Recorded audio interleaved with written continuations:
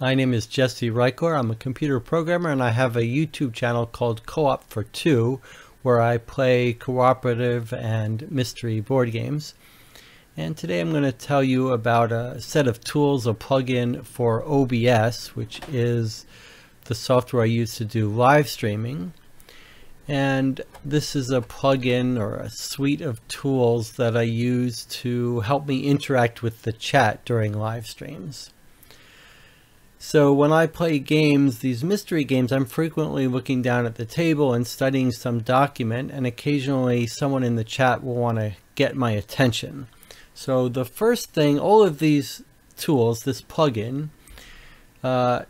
deals with interacting with the YouTube chat comments as they're live during a stream. So one of the things this tool does is it monitors the chat, and if it sees certain keywords, it will flash a light that I have mounted to my table. It's a blink one light, a tiny little USB light. You can see it right here. So this can flash and light up in different colors. So the first thing the tools do is they watch the chat live, and if they see certain patterns in the messages, they flash a certain color. And then there are hotkeys for me to reset, turn the light off, etc. The second set of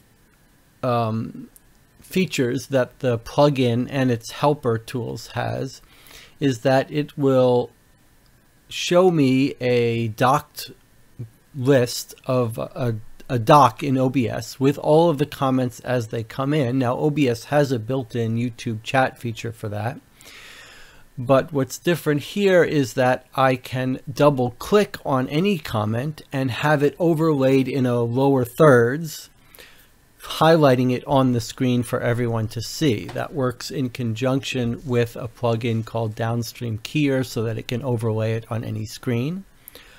I'll show you that.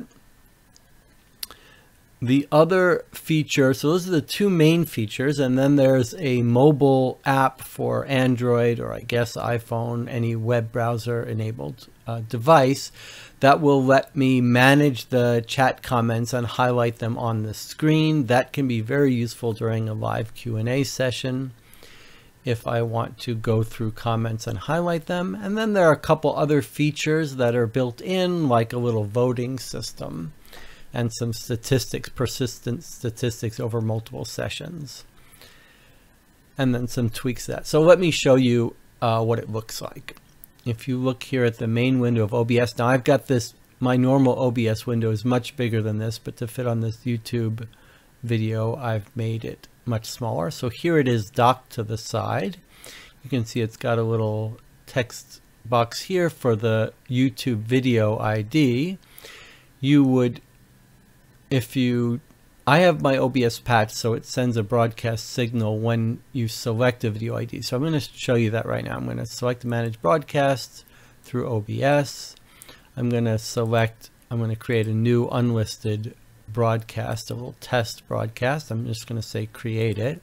And you'll see that it will automatically populate that video ID, so I don't have to remember to do it.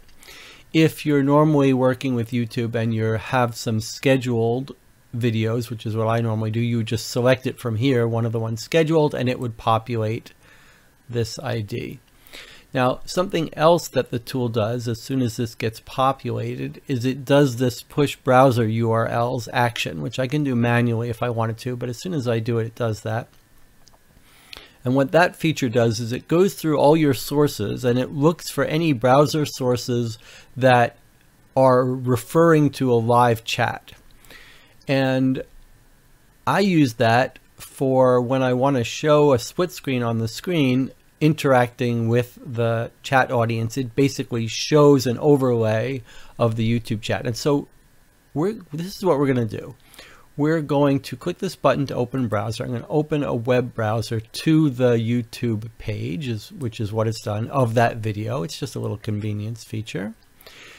All right, so I've opened up a YouTube page showing the video that it's not started yet. I'm going to start the video. I'm going to start streaming this test stream right now. All right, so what has happened now? You can see that you've got some startup messages in here showing that this YouTube chat plugin is working. It's actually logging the chat to a file as well. That's an option. It says it's connected. And it's streaming now. This video is live. And here it is live where I can type some comments, and I'm going to type a couple of comments. Okay, so I put that comment in. Let's go back to the OBS window. We'll see there it pops up, the username, the comment. Let's just write a couple more. Comment. Okay, so there we have it. And here is one with an emoji. Let's just use an emoji here. Okay. Okay. So let's send these messages. There's about a 5-second delay occasionally for it to do it. You can tweak those things, but I find this works fairly well. Okay. So here are the chat messages. They're being logged to a file with timestamps. And let's show you what happens if I use my phrase that someone would use to alert me. So let's, how do we turn this up? Okay, Jesse, check the chat. The words that I've got it configured for are just these two. Jesse, check in any. It's a regular expression that can be anyway. So I'm gonna show you the light here as I click submit and then go out of the way, and you'll see it's going to come up here and say that it's alerting. Okay, so you can see it says Jesse check the chat, and then the alert is triggered, and this is what it would be showing on my desk that would catch my attention. And then I've got a hotkey configured that I can reset that light. Okay, so that's the first set of features. Automatically pushing the video, detecting the video ID when you select a broadcast, pushing it to the chat. I haven't shown you that. I'll just show you right now. If I click on this scene, chat front, you will see there is the overlaid chat from YouTube. This is a YouTube browser source. And the only thing this plugin has done for this is automatically set this URL, so I don't have to remember every video to go in and manually set it. Okay, then it's picked up the comments in the chat. When it detected certain keywords, it triggers that light and that alert. It'll time out after a little bit of while and turn off the light, or I could turn it off with a hotkey. Okay, so I'm going to show you now the next thing it does. If I double click on an entry, you will see it shows up as a lower thirds highlighted message here. You can do the same thing for one with the emoji. Emojis work fine. And you can see it's taken the avatar from the YouTube configuration, and it's got different text sizes depending on the length of the message. In fact, we can test that. Let's make a long message. Let's try going to the YouTube's maximum length of 200 characters. Near the end now. Let's see if it fits everything. Okay, let's see what this message looks like when it pops up. So there it is. You can see it reduces the font when it's a longer message. There's the default when it's just short. Here it is longer. And you can see it'll sort of fade it between new messages. And if I double click again, it's going to turn it off here. And let me just show you a little bit about the technical aspect behind this. Now, I've got a bunch of different scenes. For example, if I have my starting scene here, you can see it's overlaying it on whatever scene there is. So it's not a specific scene with this overlay. It's on any scene. And that's done by working with the downstream keyer plugin. This is something that lets you, this is a plugin by someone named Exceldro. It's open source, as are mine. And this lets you overlay one scene on top of any scene you're working on. So here I've created this scene which is the overlay scene. And if I just click on that itself, let me turn it off and just go to it here, you can see what it is. It's a browser source that's just filling up this screen. And if I double click on it, it's much too big for this window, but you can take a look at what it looks like to configure this. It's just a local web page with information about how to connect to WebSockets to my machine and a size, etc. So, and then a couple of other options you can set. So that is the web source that's pulling in this comment using WebSockets, and then it shows it on any scene using the downstream keyer. Now, one thing to show you is that it actually is smart enough to turn on and off the downstream keyer rather than just blank it out. So you'll see, you can see this little bar is highlighting the downstream keyer is on. If I just switch between these two, you can see it's fading between them. Now, if I turn it off, if I double click this, you'll notice it actually turned off this downstream keyer. That's just a little tweak. Rather than keeping it blank with a blank browser source, it actually turns it off to really minimize the CPU use. Okay, and then we've got a whole bunch of hotkeys for moving around this list, turning it on and off, so that if you use an Elgato Stream Deck, for example, like I do, so that when I'm live streaming, I don't have to interact with this window. I can control everything through custom buttons. Let me show you another feature of it. I can turn it to auto. So I'm going to turn this one on. Let's say I wanted to step through these as I was talking or during a break. I can just click this toggle auto, and you'll see it will, you can configure certain times. It's going to wait a little time, then it'll turn this off, wait a little bit more, and then turn on the next one. And it'll just move through these till it gets to the end, and then it'll just sit there and wait on the end one until new comments come in, and then switch to them. It'll turn off the last one before it waits. It'll actually keep the last one on a little bit longer. Okay, so that's the basic features of the plugin. Let me just turn off this auto toggle and walk you through some of the options here. I'm going to have to resize so it fits in this window. Okay, so the first thing you see here is command line to run the sort of background process. It's a Python script that's monitoring the chat, telling it to save to a file, telling it what keywords to look for to turn on that light. And this is a Python utility I've written that makes use of the PyTChat open source Python library for monitoring YouTubes. Then we've got a bunch of options for whether to ignore or show emoticons, the size of the font here, the downstream keyer to automatically turn on and off. If you didn't configure this, you could just have one on all the time.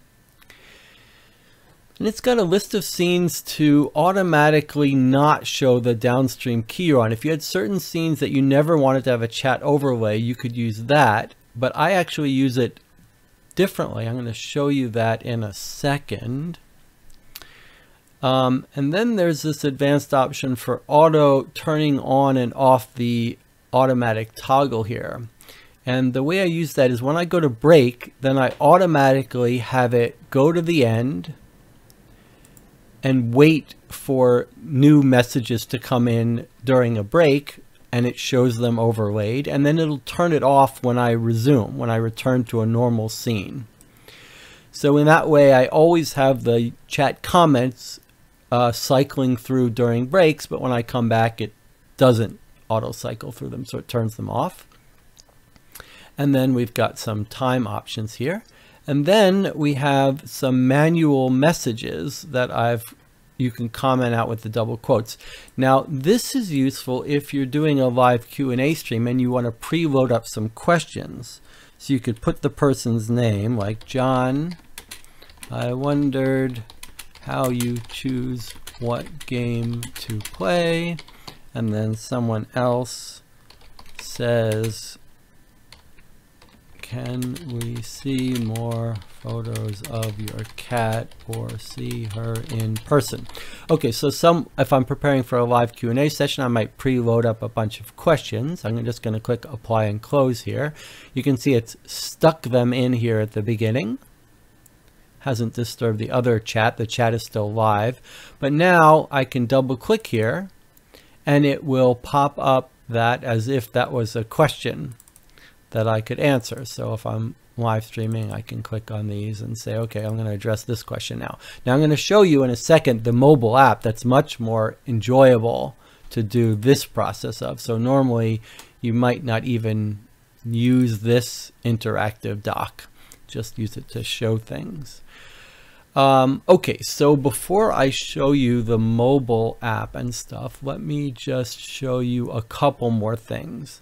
So I said that there were in the options this advanced feature for saying disable the downstream keyer in certain scenes. So I have a scene here called info vote.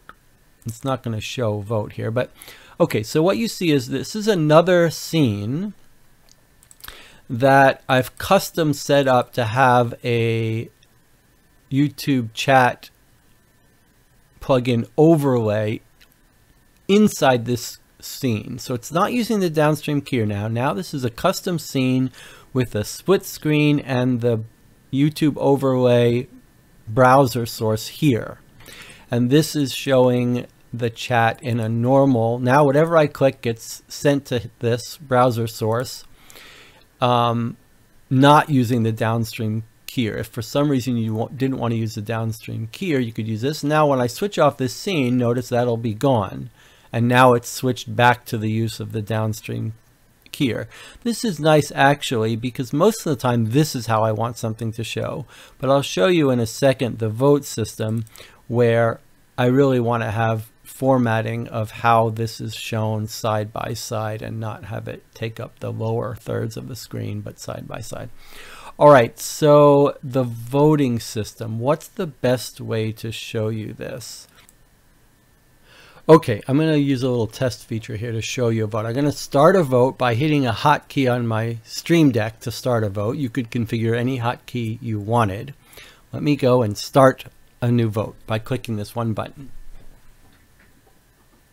Okay, so I've pressed a button to start a vote and you can see what it shows. It shows this overlay as if it was a chat statement, and here it is here. It's got a count up timer here and it says it's waiting for participants. And in fact, you could switch away to another comment or turn off the overlay entirely. And anytime you wanted, you could double click here to bring back the vote. Notice the timer is continuing. It's just counting since the vote was open.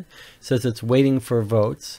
Now I could type a vote, but it's designed to ignore my votes, I believe. But let me just say, I vote we eat ice cream. I'll just say vote ice cream, but I think it's going to ignore my vote. But it's looking in the chat for anyone typing vote something. Oh no, it did record it. Okay, so you can see what it's done. It's added my vote. I voted for ice cream and it says who, and then I could change it. I could say that now I want to vote chocolate. And now it's going to change my vote when the new comment comes in.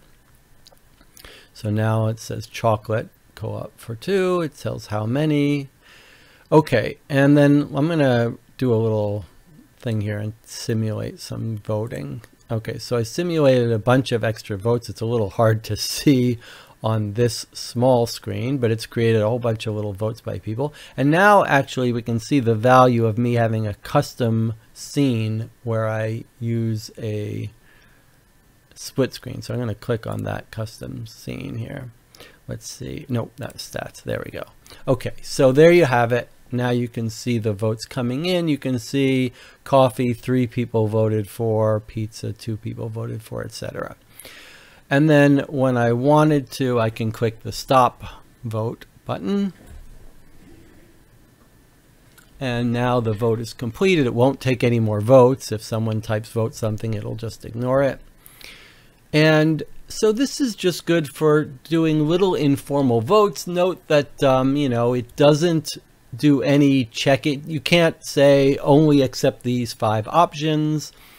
It's just whatever someone types after the word vote, or what there are a couple regular expressions it'll parse for. So if they type vote for this or change vote to this, it still recognizes it.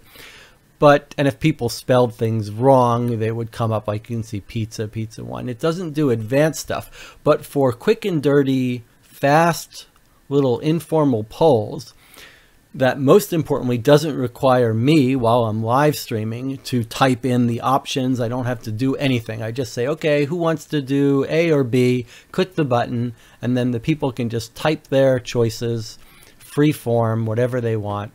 Just a quick way for me to get an idea of what people want to do. Then I close it and clear it and back to normal. Okay, so those are the basic features from within OBS. Not dealing with the mobile app yet. Now we're going to segue and I'll show you what the mobile app can do. Okay, this is a little awkward, but let's see if we can make this work. You're now seeing the video that I would be broadcasting during a live stream. This is my front camera. I'm sitting at my table here.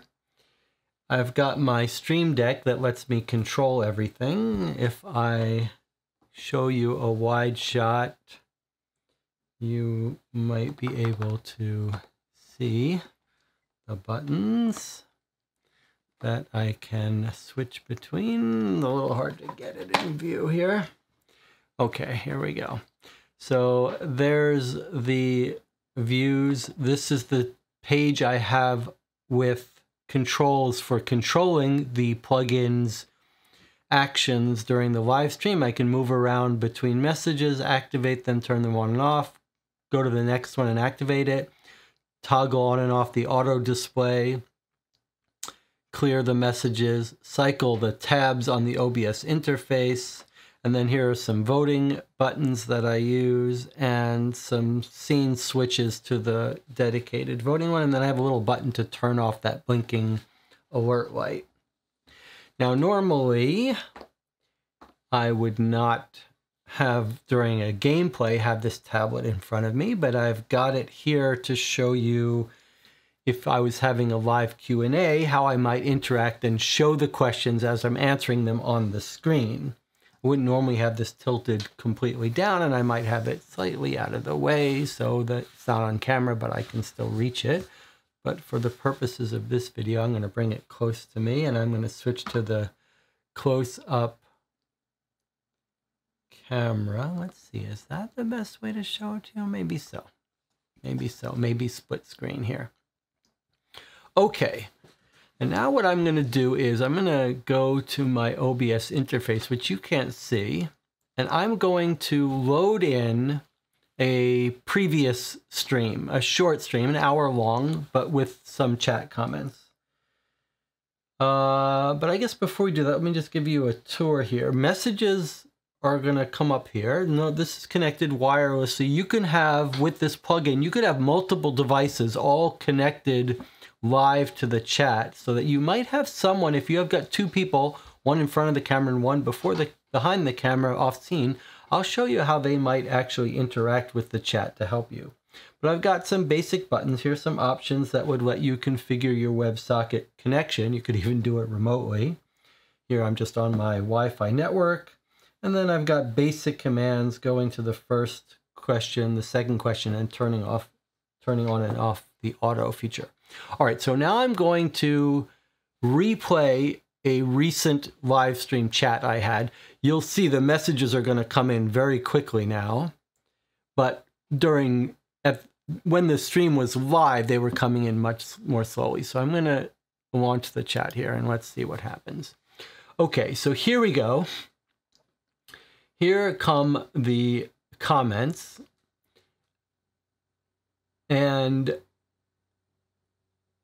they would be coming in live. I'm not sure why we've got a couple of people whose avatar images are not showing up. I'm not sure exactly why that is. Maybe because I'm not connected to the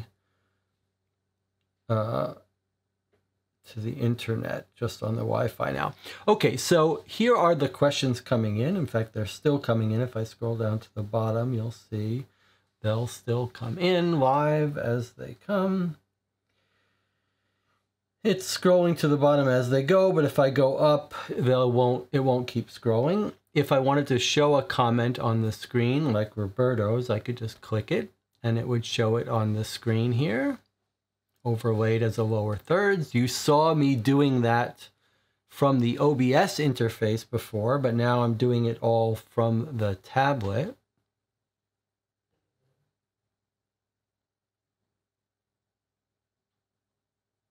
I can click again to turn it off, or I could click down here to turn it off. So down below in the dark is what's currently being shown.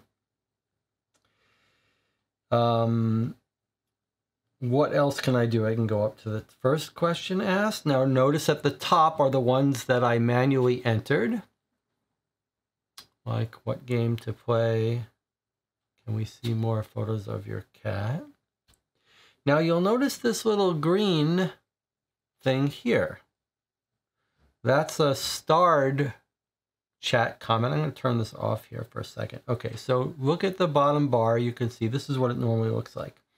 Now, if you wanted to mark, like let's say we've got lots of questions here, and we wanted to, as we were looking at it, or maybe someone else who was helping me, wanted to highlight the questions that I should answer. They could tap to highlight them. Notice it's not showing it now. It's just highlighting it green. You could also tap on the avatar to do that, the person's face, to toggle it between green and not. And you'll notice when there are some messages that have been toggled, you'll see a little new box here. And if I click that, now I get a list with only the items that have been starred.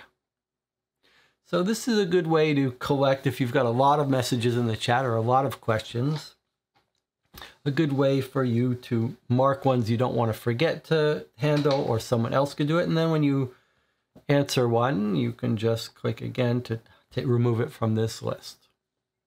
And eventually you'll get to all of them. And then you've got an empty list. You go back, turn that off, go back to the main list. So there we go. And then if you want to see if I wanted to just have these cycling on the screen as I go, I could select one and then turn on auto mode. And now you'll see that it'll slowly cycle through these just as you saw it did on the OBS, from the OBS interface. So basically the mobile app is a way to remotely, or in front of you, without having to interact with the OBS dialog, without having to interact with the OBS window. Let me just turn this off here and go to the end. Without having to interact with the OBS window, have a much nicer, more comfortable chat interface of selecting questions and answering them. And this will work landscape or portrait mode. And if it disconnects, it'll reconnect. So it's actually fairly robust in terms of that. It doesn't, you don't have to connect in the beginning. You just connect this whenever you want. If it goes to sleep and wakes up, it'll reconnect seamlessly and get all the new messages, etc. So there you have it, jrYouTubeChat. It's not just the plugin, it's actually 3 different pieces. It's a plugin, it's a Python script that actually does the communicating with YouTube, and then the mobile app that gets this, and then the Blink Light hardware, which is of course optional. Not in a great shape for using. It is open source, but it'll take some pain getting everything to work, I'm sure. But I just thought you might like to see what I use. Now, before I end, I should say there are alternatives, other pieces of software or services you could use to do a similar thing. I don't know of any other one that works with the light alert on my table to catch my attention.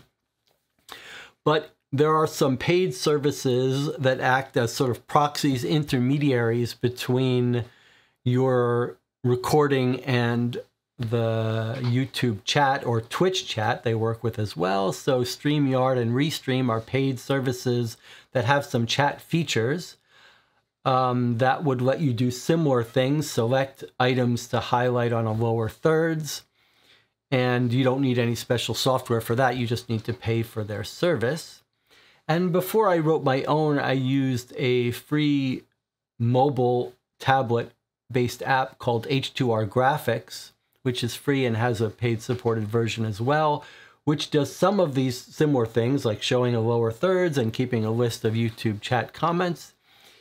It works quite well. I was quite happy with it, but it's a little bit more involved to get set up. It requires running some overhead, a third-party program, remembering to run it. It does run afoul occasionally of YouTube chat API limits, where this doesn't because this doesn't use the YouTube API. And because of the way it's set up, it was too much overhead for me to deal with, except if I was doing a short live stream Q&A. This one, because of its nature, because it's always running in the background as a plugin, I don't have to remember to set it up. It's just always running. And if I want to show some chat comments, I can. H2R Graphics also has a bunch more other features for showing various graphics, overlays, and images, and doing other stuff. So if you want to do more advanced, involved stuff, you might want to check out H2R Graphics.